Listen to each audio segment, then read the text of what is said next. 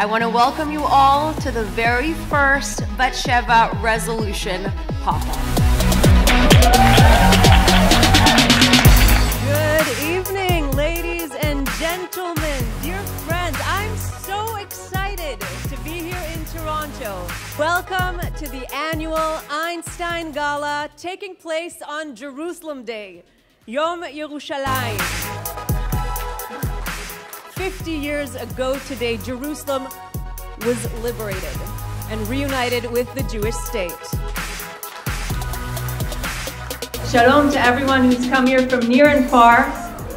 And I choose the word shalom because of its double meaning. I've been waiting for this event all week, and I actually lost my voice, but it's come back in time, and it's even a bit sexier than usual. So you can just think that this is my usual voice. Yeah. Hi, Robert. Great Thanks to see for having you. me here. Great seeing you. And shalom to everyone, my family and friends in Israel. ברוכים הבאים למצעד ההצדעה לישראל, כאן מהשדרה החמישית בניו יורק.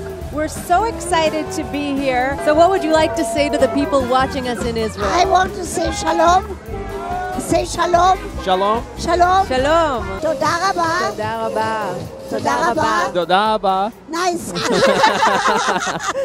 Did I pass? Robert, you get an A+ for that. Oh, thank A goodness. plus. A+. And Doctor, how do you feel seeing Israel celebrate its 70th anniversary? I didn't take into consideration how emotional I would feel after the film, which I saw before, but didn't really think about it, and I'm sure many of you are feeling the same way. You end the film not on a positive note, not very hopeful, and even though you personally might not feel hopeful, that's also an artistic decision to make. Khalil, how did you feel about the ending? I mean, you work on many documentaries. Yeah. Well, I totally agree with Shlomi. Thanks for sharing that. All right, let's take questions.